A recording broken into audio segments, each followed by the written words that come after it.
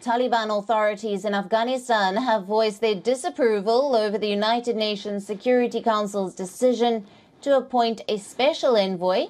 The UN envoy will advocate for gender and human rights in the country. This comes amid mounting international concerns over the treatment of women since the Taliban's takeover in August of 2021. The special UN envoy is tasked with monitoring and promoting the advancement of gender equality and the protection of human rights, especially for women.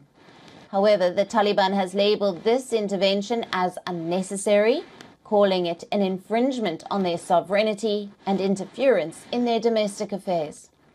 The resolution saw 13 votes in favor, while Russia and China abstained from voting. The resolution was moved following the latest independent assessment report by the UN, which called for greater engagement in the country. Now, the interim Afghan government is not recognized by any country or world body. However, the UN continues to work with Afghan authorities, ensuring the supply of food, aid, and medical facilities. Reports of human rights abuses have increased ever since the Taliban's takeover. The Taliban has been implementing policies of targeted discrimination against women and girls that impede a wide range of their rights.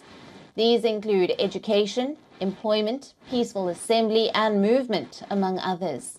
Afghanistan is the only nation where girls are prohibited from pursuing secondary education.